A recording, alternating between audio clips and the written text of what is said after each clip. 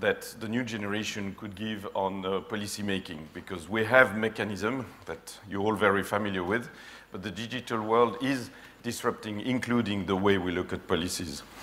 And we've been working on this session with Song Nim and gathering very talented individuals and very promising individuals that will showcase not only what they do, but their perspective on some of the things that they've experienced during the 2 days of the World Policy Conference. But just give me, I will give you a quick introduction on how we prepared this session collectively.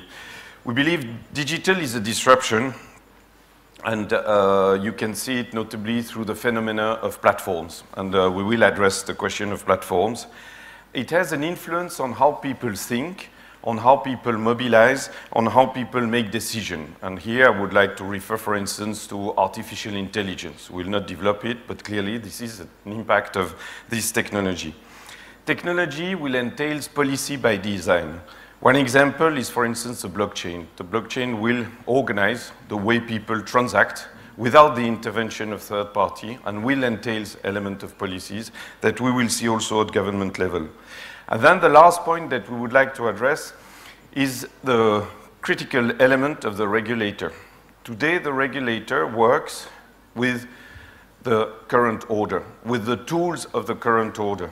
And the regulator, in fact, is delaying the adoption of technologies by the economy, is delaying the adoption of technologies by government authorities, and thus harming, not by themselves, but just by the sheer fact of the way they operate today, the competitiveness of the countries. And this is a very serious question, is how fast can we equip and how much can we trust the regulator that they can exercise their compliance duty with the new tools and in the new technology environment. And this is what we will try to cover with the young leaders today, very shortly. What I've asked them to do is introduce themselves. They are not experts, as most of the panelists we've seen during these last days, but they have achieved quite a few things so far in their young career, and then give one of perspective that they had over the last days. And we will start with Mathilde Apac, economist at the OECD, who will give us an overview, set the umbrella,